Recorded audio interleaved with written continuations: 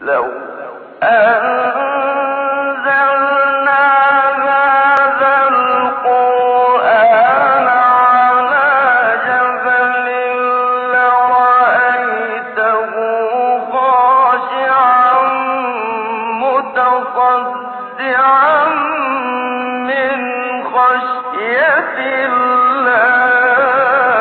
أعوذ بالله من الشيطان الرجيم. بسم الله الرحمن الرحيم. الحمد لله رب العالمين والصلاة والسلام على محمد وعلى آله وصحبه أجمعين.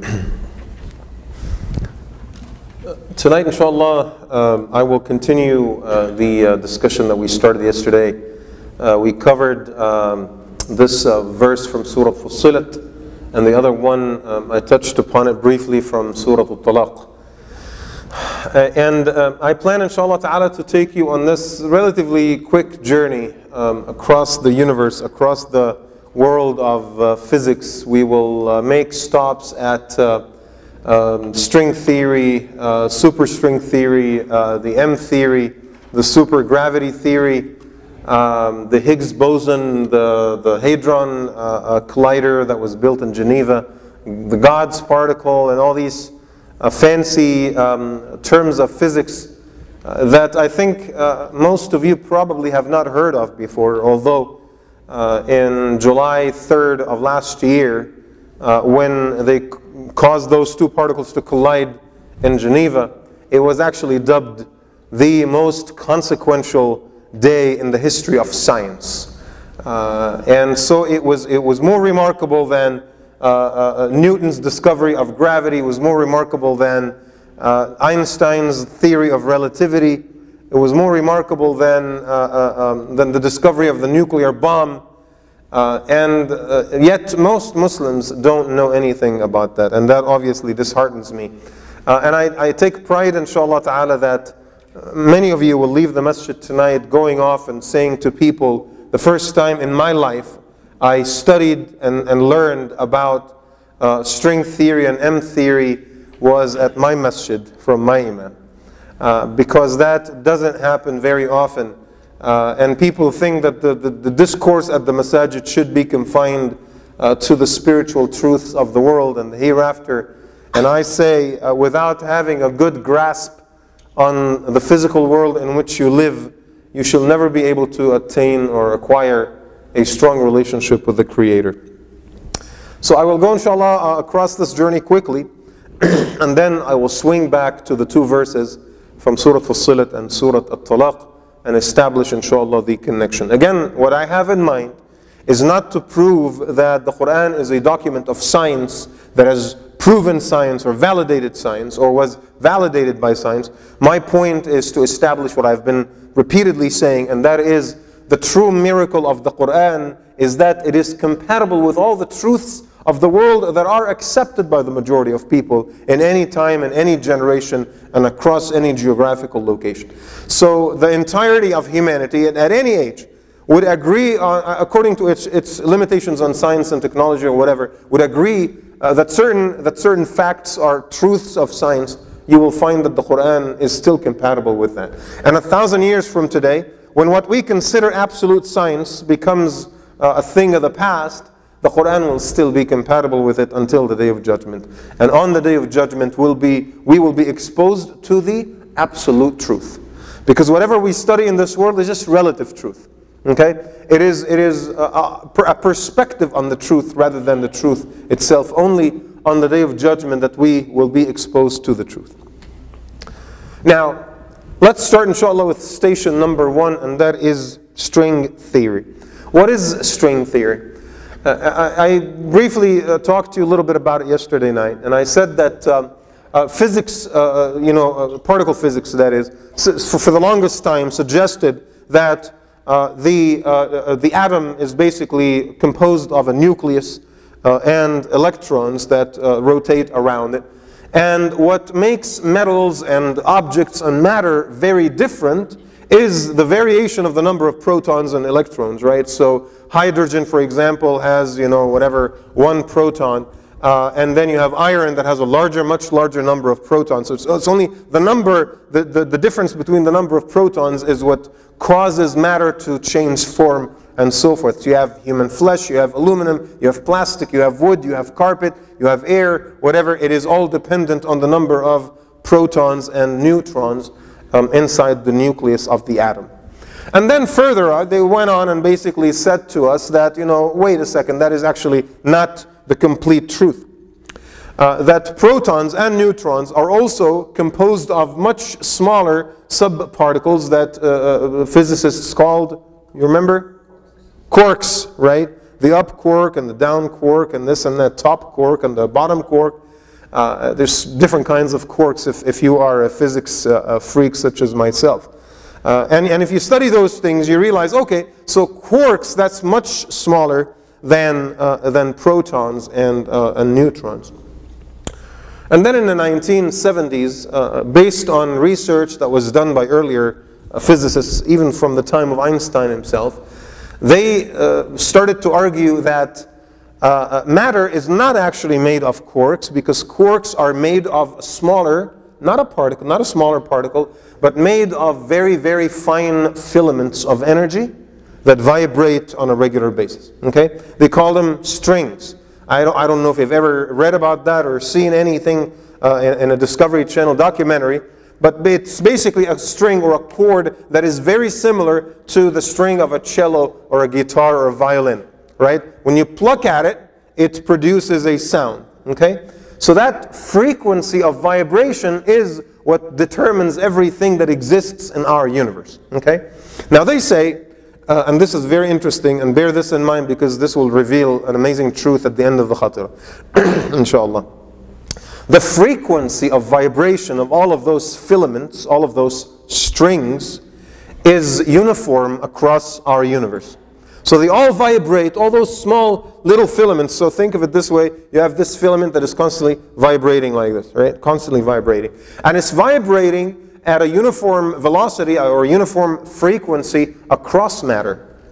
Okay? Now, they also realized that for this to mathematically work, they ran all of their equations on paper, and it works.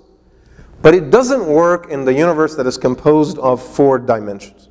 Remember, from Einstein's theory, he argued that our universe is made up of 4 dimensions. We can move, in any plane we can move back and forth, we can move right and left, and then we can move up and down, right? Width, breadth, and height. And then he added the 4th dimension, which is time, right? So you have width, breadth, height, and time. In order for string theory to work mathematically, they realized that we would need to add not 1 and not 2, but 6 other dimensions. To the 4 that already exist, we need to add 6 dimensions. So for string theorists, and that is the 1970s and early 80s, they believe that the universe, our universe, is made of vibrating filaments that move back and forth to and fro and in 10 other directions, right? And that the universe is actually made of 10 dimensions. And again, I know that our minds, our brains, are so accustomed to the idea that there are only 3 spatial dimensions and 1 temporal dimension, and that is time. So it's so hard for us to conceptualize 6 additional dimensions. It is impossible for us to understand it, and even most physicists don't even understand that yet.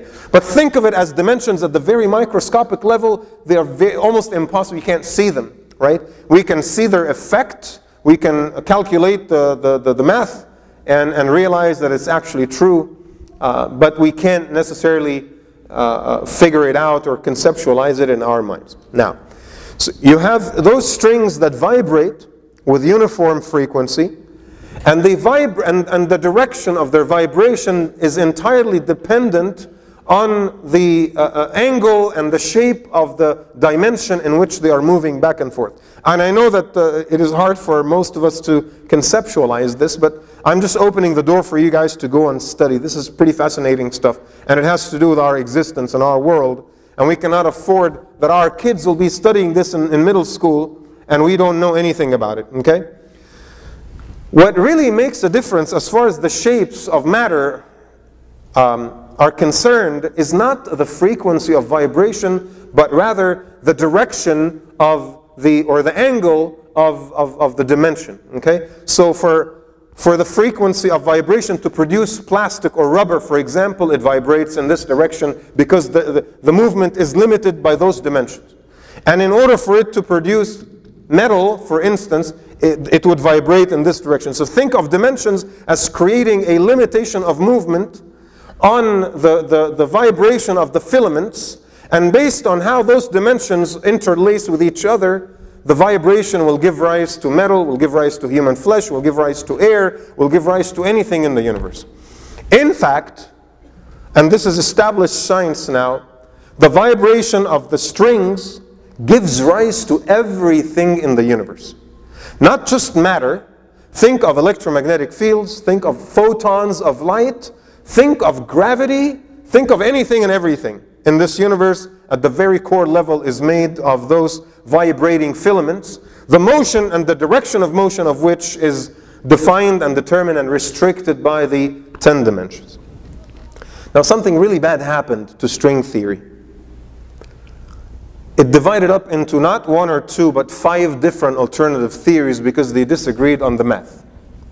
And that was about to basically put the string theory to death. Until something amazing happened in 1994 at the University of Southern California. It was this amazing physicist who is as important, if not a lot more important than Einstein himself. His name is Edward Witten. And Edward Witten, Ed Witten they call him, it was basically a conference of physicists at USC, 1994, and he made this remarkable pronouncement that shook the world of science forever. And in his announcement, he basically said that I have discovered the overarching theory of the universe, the theory that explains everything. They called it the theory of everything. And in that theory, he basically argued that the 5 alternatives of string theory are basically just 5 angles looking at the same exact thing. And the only way for you guys to agree mathematically on one unifying theory is by adding an 11th dimension. So it is not 10, it is actually 11 dimensions including time. And it is only through the 11th dimension that the math of string theory would make perfect sense. All of this, again, in the mid-90s was proven mathematically, but they have not gone into the laboratory yet to prove this and to basically call it actual science. So at that point, it still looked like philosophy. And inshallah, I'll tell you when it became actual science. What Ed Witten added to this discussion was something quite remarkable. He said that it is not just strings that vibrate, there's also something else that vibrates at that very core microscopic level, and that is a membrane. There are those membranes that are constantly vibrating. So it's not a little filament anymore. Filaments do exist, but there's also this membrane that keeps vibrating like this. And those membranes are connected to each other and they're expanded throughout the entire universe. And all the vibrating membrane of our universe exists within the 11th dimension. And I know it's hard for us, just average common people who have not necessarily studied physics to get a good grasp of these complex concepts. But if you spend the next few days reading up about it and watching videos on YouTube, inshallah, I think you'll get a pretty good understanding. You'll be fascinated as I was. So here we are existing on this massive, massive membrane that vibrates within the 11th dimension of our universe. Okay? So far, interesting, but theoretical. And then came this physicist, her name is Lisa something, I don't remember her last name. And she was studying gravity. And she was fascinated with the notion that gravity compared to electromagnetic force is very, very weak. How many of you would agree that gravity is weak? Is gravity weak? Is it strong? So if I hold a pen, for example, and I throw it, it falls. Gravity pulls it down, right? Which force is pulling this pen down? The gravity that is coming from Earth.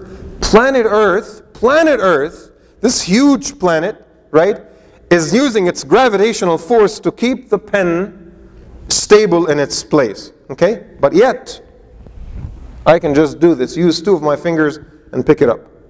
Is gravity strong or weak? It's very, very weak. Gravity is actually one of the weakest forces of the universe. In fact, they say that electromagnetic force is 1 to the power of 39 times stronger than the force of gravity. This is a very, very big number. Okay? So gravity is extremely weak, and Lisa, whatever her last name was extremely fascinated with why gravity is so weak. Now, when Ed Witten came up with membrane theory, that provided her with an answer to her question. She basically thought of our universe existing on this vibrating membrane with filaments that are attached to the membrane and vibrating. She studied all the different forms of filaments, all the different forms of strings, and she realized that there's only one form of string that is not attached to the membrane. It rather forms a complete circle. So it is floating on top of the membrane and vibrating constantly. And that is the filaments that make up gravity. If filaments are attached to the membrane, they're not going to go anywhere. But if they are attached to gravity, what's going to happen? They will float back and forth and possibly enter into other membranes. Wow, other membranes. If our entire universe exists on a membrane, if we talk of other membranes, then we're talking about other universes. We're talking about other universes, other forms of existence that are right here with us, but the only difference between them and us is that they vibrate at a different frequency.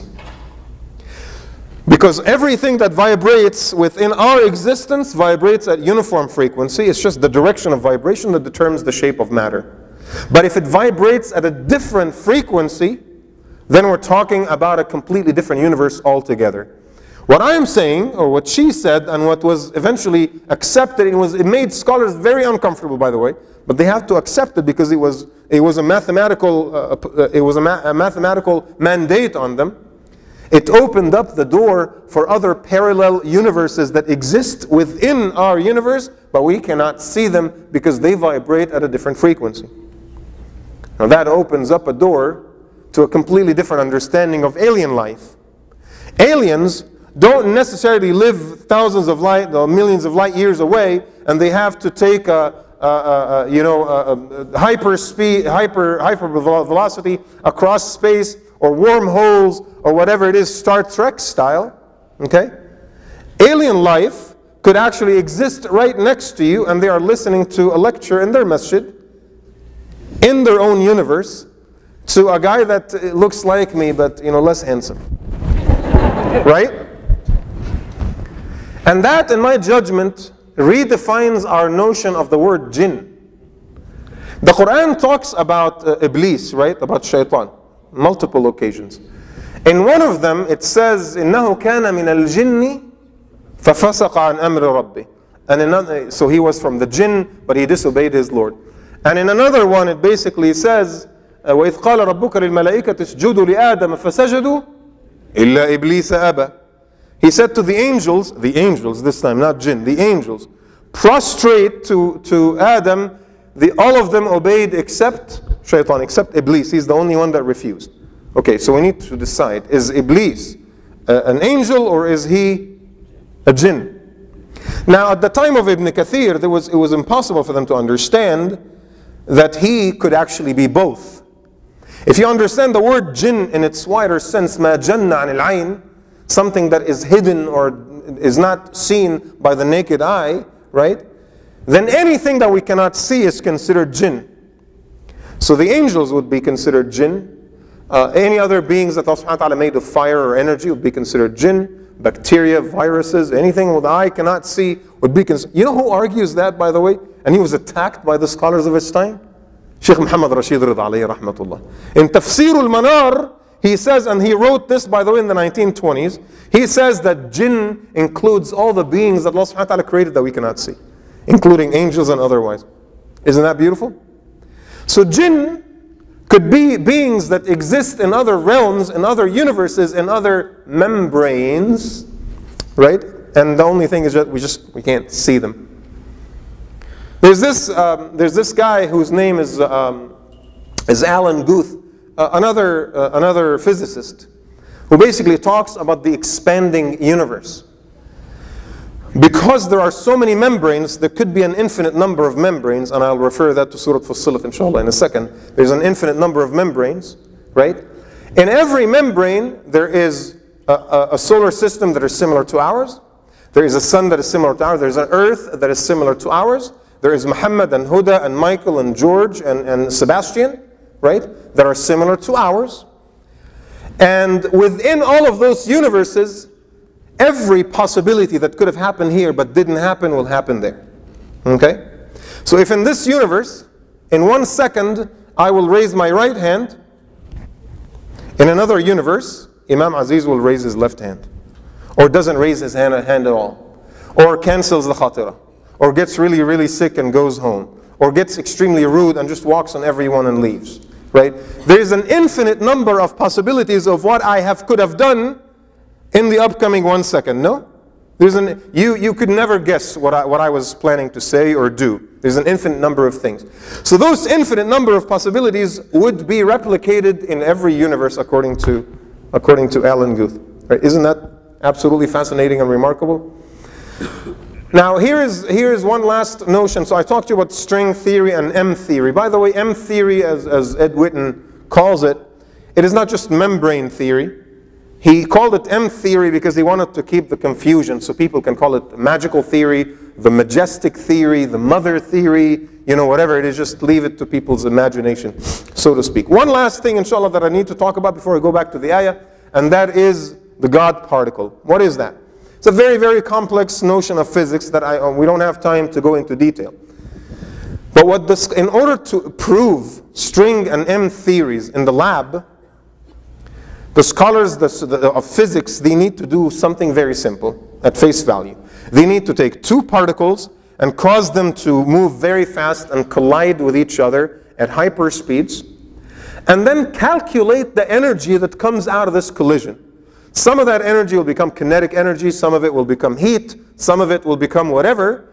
If they can calculate the amount of energy that comes out of this collision and realize that some of it is still missing, then that missing amount of energy went hiding into the dimensions.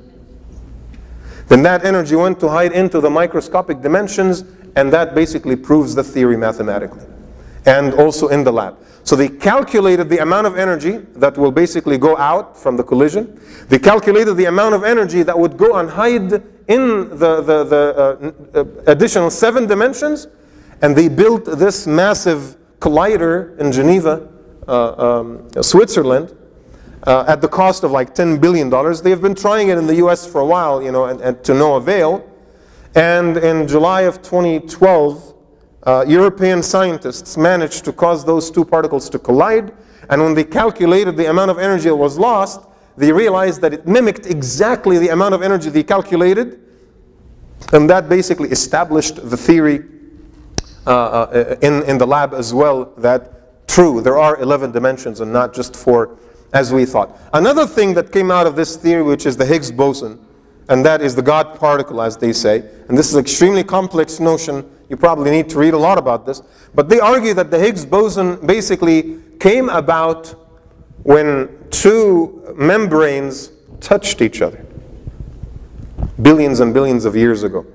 So the universe was created, they argue, when 2 membranes touched each other. And of course you have 2 membranes with different frequencies touching each other. And when they touched each other, it created that very first particle of existence, and that is the Higgs boson.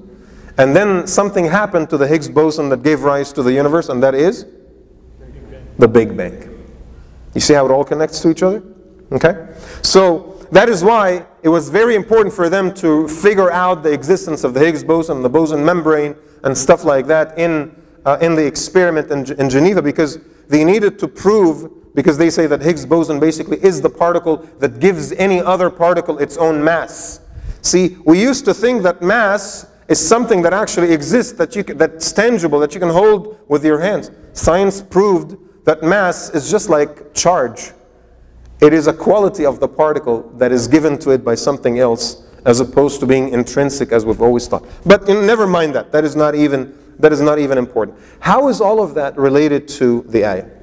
Number one, basically the one that I recited to you from Surah Fussilat was pretty straightforward. Allah subhanahu wa ta'ala says ثم استوى إلى السماء وهي دخان فقال لها وللأرض ائتيا طوعا أو كرها قالتا أتينا طائعين فقضاهن سبع سماوات وأوحى في كل سبع سماوات في يومين وأوحى في كل سماء أمرها وزينا السماء الدنيا بمصابيح وحفظة ذلك تقدير العزيز العليم. So Allah subhanahu wa ta'ala basically says that as-sama', and I described this to you yesterday, and I established that in my understanding, as-sama' is the universe. It is not the atmosphere, it is not our cosmic system. As-sama' is our universe. As-sama' is our membrane. Now that you understand M theory, I feel comfortable to say, sab'i samawat. And as I said yesterday night, in the language of the Arabs, sab' means many. What Allah subhanahu wa ta'ala is trying to say that I have created many universes. And the proof of this is that the ayah says, وَلَقَدْ زَيَّنَّا السَّمَاءَ الدُّنْيَا بِمَصَابِيحَ وَحِفْظًا. We have ornamented the nearest of the skies to you with the stars. Which means that every single star you see out there is part of our immediate sky, our immediate cosmic system, our immediate universe. All the stars you see are members of our own membrane because they vibrate within our same frequency. That's why we can see them. Which means that Allah subhanahu wa ta'ala created other universes as well. Okay? Now, the ayah in Surah Al-Talaq says something that is even more interesting. Allah الذي خلق سبع سماوات ومن الأرض مثلهن يتنزل الأمر بينهن.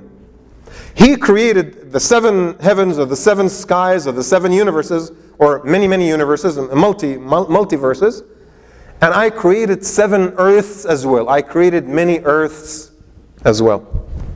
What do we make of this? Remember I said earlier what Guth says, that there are so many universes out there and every universe has an earth like us and there's a guy just like you or a girl just like you over there doing the stuff that you haven't done here. Following every single possibility that you could have followed here that you haven't followed. So many universes, and every universe there are many stars and many earths and many people and so on and so forth. SubhanAllah. How do we establish the validity? Science talks about this already. And they could exist within our same existence, but they just vibrate at a different frequency. Listen to what Abdullah ibn Abbas says. And this hadith about Abdullah ibn Abbas is actually sahih. It is mentioned in almost every hadith book. Al-Bayhaqi, however, Sahib al-Hadith, he criticized this hadith so much, even though he could not argue with the sanad of the hadith. He couldn't argue with the chain. He just says this hadith doesn't make sense. Abdullah ibn Abbas would never say something like this. When Abdullah ibn Abbas asked about this ayah in Surah Al-Talaq, he basically says to his students, الله عز وجل خلق سبعا من الأراضي مثل أرضكم وفي كل واحدة منها آدم مثل آدم وعيسى مثل عيسى وموسى مثل موسى وإبراهيم مثل إبراهيم ومحمد مثل محمدكم وعبد الله بن عباس مثل عبد الله بن عباسكم. Can you believe this? Have you ever heard this hadith before? Not a single person. He basically says in his tafsir of the ayah in Surah Al-Talaq, Allah subhanahu wa ta'ala created many earths, and in every earth there's an Adam like your Adam, there's a Musa like yours, there's Isa like yours, Ibrahim like yours, there's a Muhammad like yours, and even Abdullah ibn Abbas like your Abdullah ibn Abbas telling you the story right now. That was the understanding of one of the students of Muhammad sallallahu alayhi wasallam. Imagine the knowledge and the ilm of Rasulullah himself alayhi salatu wasalam. Could he have shared such knowledge with the people of his time very clearly as we speak about it today? Probably not. It would have basically flown over their heads. They have no alphabet of science to be able to understand and perceive of these extremely complex. I mean, look at us here. In the year 2013, and most people in the masjid are listening to this stuff with their jaws dropped. And 50% of what I said is probably stuff that you guys didn't understand. And you need to listen to this khatira many times and go back and read and really expand your knowledge on it. Imagine if you go to the simple Bedouins of the desert and talk to them about these things. Okay? وَمَا أُوتِيتُم مِّنَ الْعِلْمِ إِلَّا قَلِيلٌ. All the knowledge you've given is very little and small anyway. And Allah subhanahu wa ta'ala for every generation gives that generation just a tiny bit more of knowledge. And by the time we have enough knowledge of the world of existence, that is the time when Allah subhanahu wa ta'ala inherits the world and everything that is in it. One last thought, inshallah, before we stand up again for prayer. The core concept of the Big Bang Theory is that the universe started off from this very, very small particle and grew into something that is so huge, right? Now, do you agree with me or not that the universe continues to expand? That is an accepted fact of science, right? And at some point, the expansion is going to stop, come to a halt, and then it'll start receding again. It'll start contracting again. Isn't that exactly what the Qur'an says? وَالسَّمَاءَ بَنَيْنَاهَا بِأَيْدٍ وَإِنَّا لَمُوسِعُونَ. Again he uses the word as-sama'. We have created the skies, the membranes, with our own hands, and they continue to expand. It doesn't get more accurate than that. Okay? Even the notion of Guth, when he says that the possibilities in this universe are different than the possibilities in the other universe, and then your a twin in the other membrane does stuff that you don't do. Allah subhanahu wa ta'ala says in the Qur'an about that very notion that He basically establishes what He wants to establish, and He deletes what He wants to delete. يَمْحُ اللَّهُ مَا يَشَاءُ وَيُثْبِتُ وَعِنْدَهُ عِلْمُ الْكِتَابِ. Ya Allah.